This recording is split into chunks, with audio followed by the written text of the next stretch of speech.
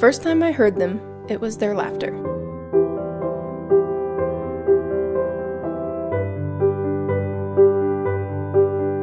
They were telling stories to each other.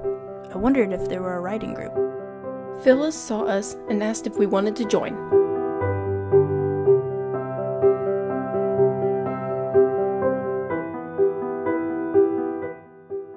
Were we supposed to be here? We weren't even writers. We were just looking for books and another reason to get out of the house. Her eyes gleamed with joy at the thought of young people wanting to be writers. Maybe this would be good for us. Maybe this is what we're called to do.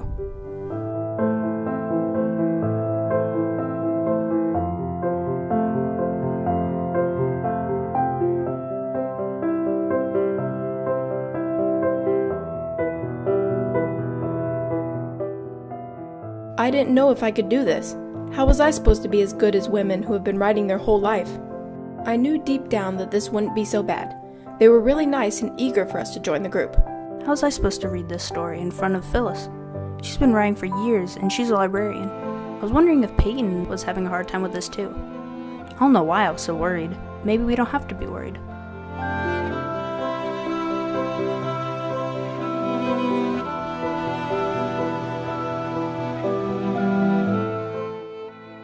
The time came, and I began to read. I felt each person staring at me. Peyton, Phyllis, everyone. I knew I had to keep going. I was happy to hear people positively engaging in my story, though. Did that mean I actually wrote something decent? Everything seemed to be going well. Anna had finished reading, and I knew it was my turn to share.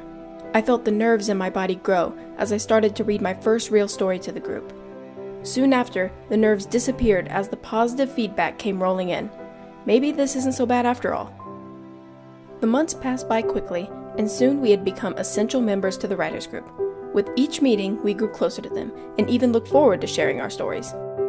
Eventually, our time spent with the group changed, from monthly meetings to attending parties, church events, dances, and festivals together. Phyllis asked us to volunteer for her events, and we couldn't pass up the opportunity to spend more time with our writing family. The road that led us to them wasn't an easy one, but it created a passion and drive for storytelling that our lives had been missing before. And if we could go back and do it all over, we'd choose to join the writers group every single time.